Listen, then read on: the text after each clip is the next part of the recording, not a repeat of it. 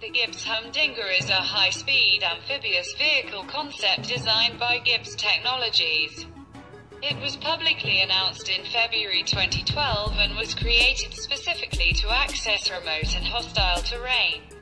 It uses the same high-speed amphibian (HSA) technology as the Gibbs Aquada. It has yet to be sold to the public. The Humdinga transforms from land to water mode when the driver pushes a button. The wheels retract and the powertrain disconnects from driving the wheels to driving only the jet propulsion system. On water, the Humdinga can reach the plane in less than 10 seconds. It has a curb weight of 2,750 kilograms, 6,063 pounds.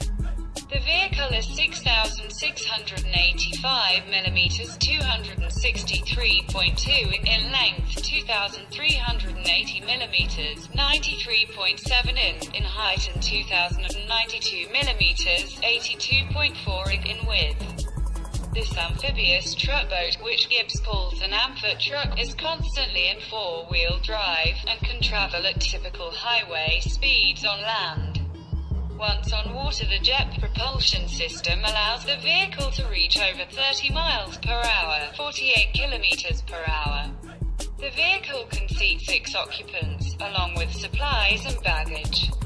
The vehicle is run by a powerful 300 bhp, 220 kilowatts engine.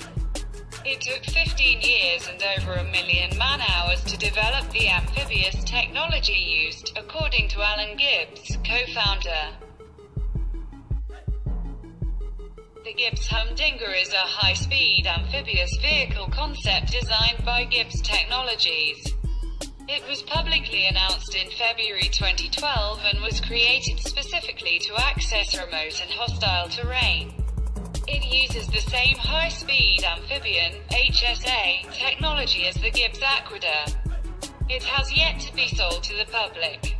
The Humdinga transforms from land to water mode when the driver pushes a button.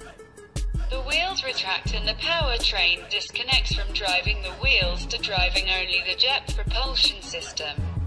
On water, the Humdinga can reach the plane in less than 10 seconds. It has a curb weight of 2,750 kilograms, 6,063 pounds. The vehicle is 6,685 millimeters, 263.2 in length, 2,380 millimeters, 93.7 in height, and 2,000